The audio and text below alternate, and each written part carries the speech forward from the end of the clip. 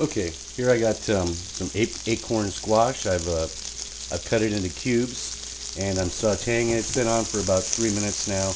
I've put the normal spices that I usually put on a lot of things: onion powder, garlic powder, salt, pepper, some parsley, and it's went 3 minutes, and I've flipped it a couple times, and I'm going to check it here. I'm going to let it go for a little, let it brown a little more, and then I'm going to cover it. I'll be back with that in just a minute. Alright, well, I've let this saute for about another minute and a half. I'm going to go ahead and I'm going to throw a little bit of sugar in with these. I've never sauteed it before, so I don't know how long it's going to be. I'm just going to take like a pinch, a nice big pinch there of sugar. We'll add that to it. And by the way, I've sauteed it in butter and just a little bit of oil to bring the temperature of the butter up to a little higher. So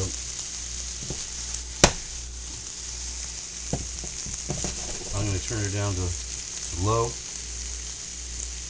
Actually, I'm going to go ahead and I'm just going to shut it off, and I'm going to cover it, and we'll leave it here for about 10-15 minutes, and by then it should be done. I'll come back then.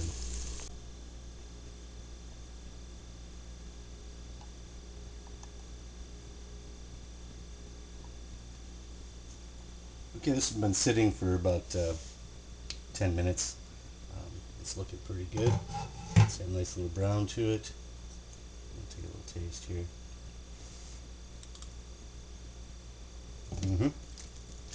Done perfect. Could use a little more salt, but I'll just wait. I'm the only one eating it, so more salt, and then we'll put it in here with it. Since I'm the only one eating, you can see that, that I'll be eating this for a couple days. Anyway, I wanted to share with you the new camera stand that I've kind of manufactured myself.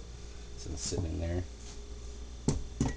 But here it is. It's just it's a paver with a lamp top here and a piece of metal I've bent and put into a shape. So I have a rubber band around my point and shoot camera, and it sits right up in here, and I can turn it left and right, and I can bring it up and down, and this holds my camera when I'm taking some videos now.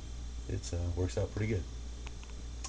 Anyway, that's acorn squash I made there, and it was basically sauteed in butter and a little bit of oil, salt, pepper, garlic, onion powder, and some parsley. I threw in some sugar there towards the end, and that's it. It tastes really good, and it's really hard to cut the skin off the acorn squash. So if anybody has an easier way of doing that, that would be great if you'd let me know. But I guess that's why everybody usually just bakes it. But it came out really nice, and it looks good. Have a nice day.